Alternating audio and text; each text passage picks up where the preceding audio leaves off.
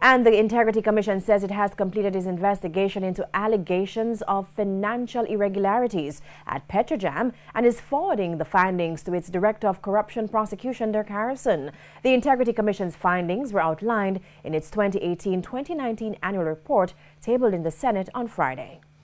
For several months, the parliamentary opposition and the National Integrity Action NIA have been bashing the Integrity Commission on its silence on Petrojam and other state agencies accused of corruption, nepotism and cronyism in the award of government contracts. The commission rejected the claims, and its report stated that its Special Investigations Unit is now conducting investigations into 8 cases. The cases involved alleged corruption, financial irregularities and improprieties in the award of government contracts and procurement activities of certain municipal corporations, constituency offices, a public educational facility, and other state-owned and operated entities, and fraud and impropriety in the purported registration of a government contractor.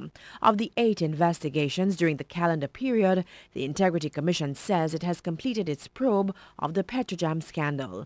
It says the investigative process and reporting dealing with matters concerning Petrojam Limited has been completed, and the report is being forwarded to the Director of Corruption Prosecution pursuant to Section 54 of the Integrity Commission Act. The Director of Corruption Prosecution will decide whether there is sufficient evidence to pursue a case against persons involved in the Petrojam affair. Former Energy Minister Dr. Andrew Wheatley resigned in July last year as calls mounted for him to go in the wake of allegations of corruption and mismanagement at Petrojam and National Energy Solutions Limited, Nassau.